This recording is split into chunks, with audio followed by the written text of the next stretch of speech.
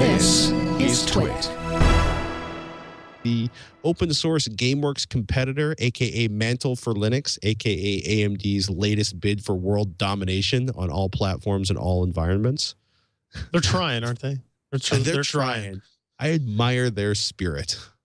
On Tuesday, we actually hosted a live interview here at our office with AMD's Richard Huddy, who has the interesting title of gaming scientist.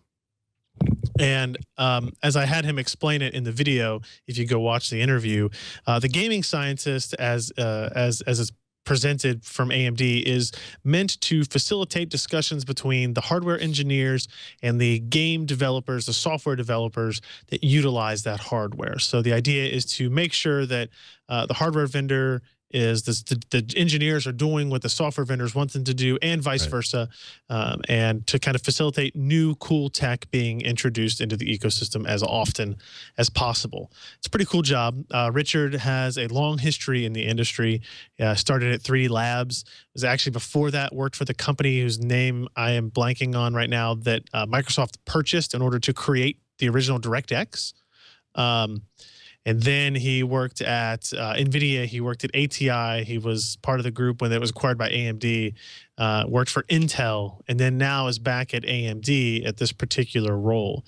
And, you know, we've had vendors out to our studio quite often to talk about products and to talk about new technologies, but they weren't actually talking about new products or new technologies, rather wanted to give kind of a state of the world, if you will, in 3D graphics as they saw it. And it's a really, really interesting interview. I'm not going to go over everything that was discussed. It's about 90 minutes long.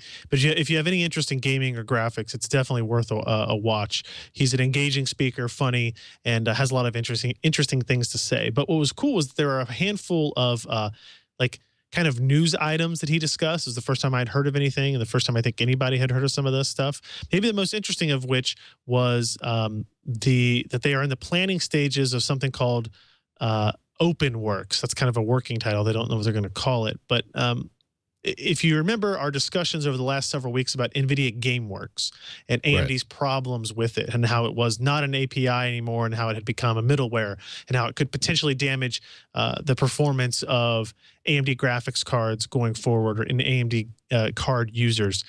And basically what AMD seems like they're planning to do, although I don't know exactly when they would implement it, is they want to create like an open source repository of code for these same types of visual effects. So like Tress effects would be one of the items in such a repository. There might be a lighting effects or engine effects or hair effects that would be included in this repository, but then it would be open source. So anybody from any other company or software developer or hardware vendor could come in and modify the code, tweak it so that it runs a little bit better on their hardware than it did before.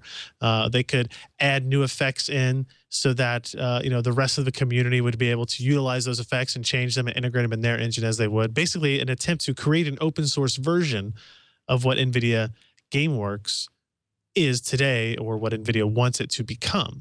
And it's a really interesting idea. And it all comes down, it comes down to the debate of, are companies, how willing are companies to donate their time and resources and intellectual property into this kind of community-based thing that would, I believe it would actually improve the experience for pretty much anybody that takes advantage of it? Or are these companies going to be more interested in their self-preservation? You know, they don't want to share any of the new cool effects that they have. They don't want to allow their competing software vendors to, you know, have access to any of their IP, or their hardware vendors to have access to any of their special effects that they would create. And it really kind of comes down to the majority of the time, the fundamental difference between what AMD's goals are and what NVIDIA's goals are. I don't think NVIDIA has any negative intentions with what they do, but they seem very content to, you know, focus on their user base, as opposed to, let's make sure everybody across all user bases is having a fair and equal treatment of things. Right. And I thought it was interesting, and it's, like I said, it's in the planning stages. It's a beginning thing that could happen, but its success depends not on AMD. simply creating the repository. The success depends on other organizations and other companies using it, utilizing it, adding to it, modifying it, and making it a useful resource as opposed to just a new name for what AMD has already been doing for years and years.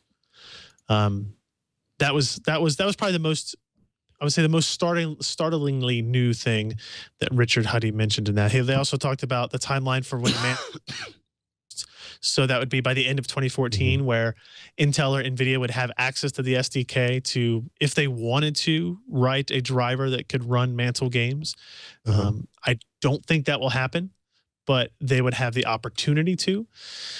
They talked about Mantle possibly coming to Linux. And that would be interesting because that would be the first kind of competitor to OpenGL in terms of APIs on SteamOS and Linux-based gaming systems. And they talked about the adaptive sync, FreeSync differences and availability of that and stuff. I mean, there was some interesting things in there. I don't know if any of those other topics really stood out to you individually or anything, but I wrote up a news post that kind of summarizes what I thought the interesting, unique things he mentioned were that were new news as opposed to stuff that we had heard before. But the whole interview is actually really, really good, I think. And if you missed it live, you should have been there live because we gave away $3,000 worth of graphics cards as well. I'm pretty sure I'm exempt from those kind of contests. You are not eligible. That's true. I am not eligible. I was also pouring antifreeze into a car at that point. I mean, it's interesting to watch like kind of the motivations and the longer goals of both AMD and NVIDIA as they try to sort of. It still comes down to like, can I manipulate the market? Can I control the market? Can I get the advantage? And man, I don't know. I think it's a wait and see situation.